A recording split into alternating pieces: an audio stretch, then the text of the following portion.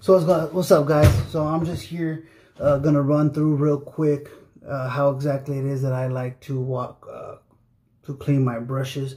I do use the Phoenix shaving brush soap.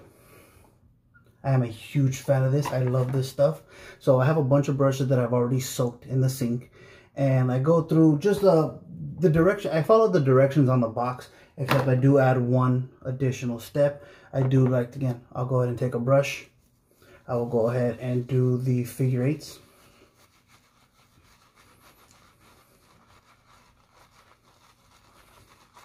So with this, make sure that it gets through all the fibers. You do this for about 8 to 15 seconds. And then you go ahead and start doing the reverse figure eights, making sure you just get that soap in between all the different fibers.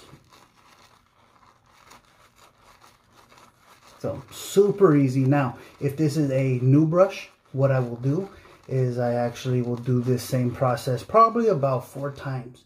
Then to finish up, I will actually lather up my favorite soap with the brush, and then leave it overnight in that lather. So after I do that, I'll go ahead and take one of my favorite shaving bowl. I'll go ahead and just get a couple good swirls, making sure just pushing in all that lather, getting it real nice. So real super easy, guys. It's not something we need to stress about. So I got tons of lather as you see right there. So from this point, I do get the comb that they do provide. Use the wider side. You are going to take the bristles. I like to use my thumb here, and I press it into the knot, and I slowly start working it upwards. You don't want to just start yanking at this like you're a 12-year-old with your first hard on. You just want to be nice and gentle and work your way through. You will find that after you work your way around, probably about once, it'll start going much smoother. Right now you're working out those knots, any kinks, any little funkiness, you know, especially if you haven't washed these brushes in a while. Some will be a little tighter in there than others. So work them in. And as you can see now, it's starting to flow through real easy.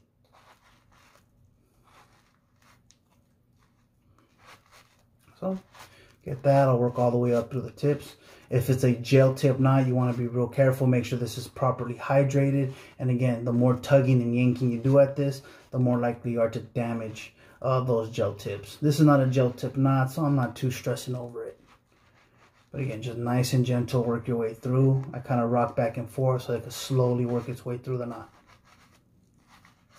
And then I'll go ahead and take any of this excess that's been brushed off, get all this stuff off my hand. I'll leave it on top here. It'll start to melt away and dissipate, but I go ahead and just leave it on there like that until I'm ready to rinse it, because I got a whole fucking sink full of them. So there we are, guys. That's how I run through my brushes.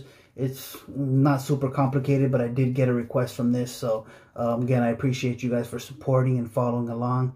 And, you know, I will catch you on the next shave.